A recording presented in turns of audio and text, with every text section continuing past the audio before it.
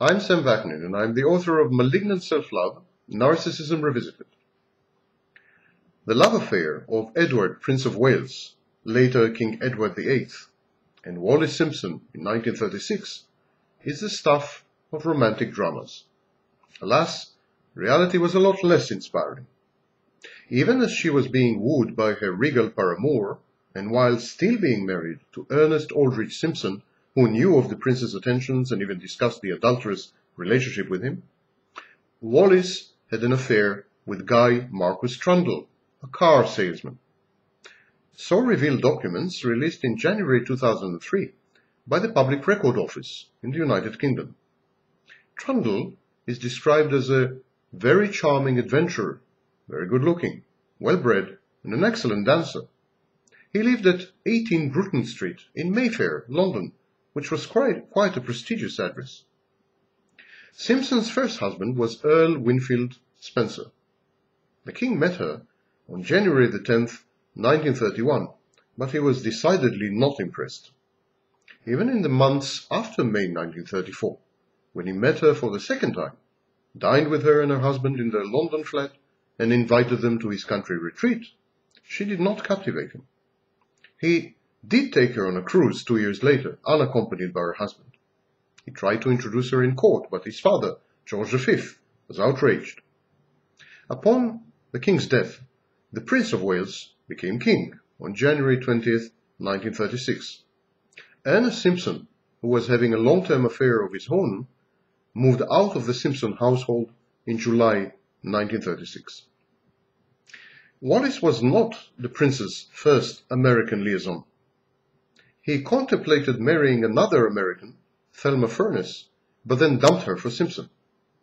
The British media, though perfectly aware of all the goings-on, reported nothing, almost, until the king's abdication.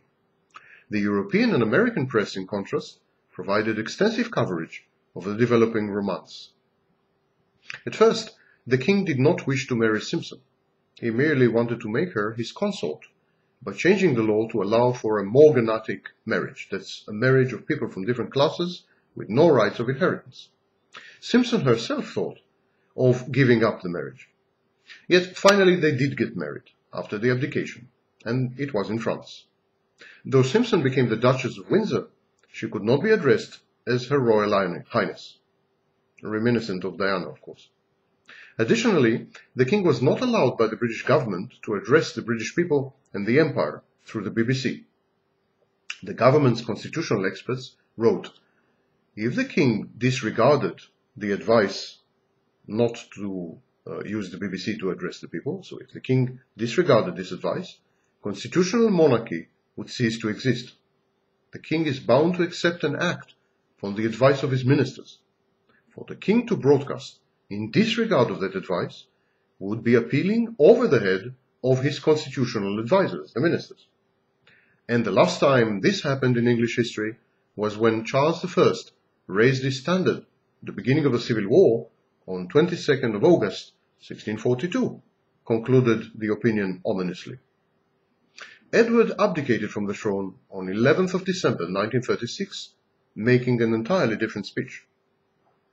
After having abdicated the throne, in exile, not allowed to return on pain of losing their allowance, the couple visited Adolf Hitler in 1937.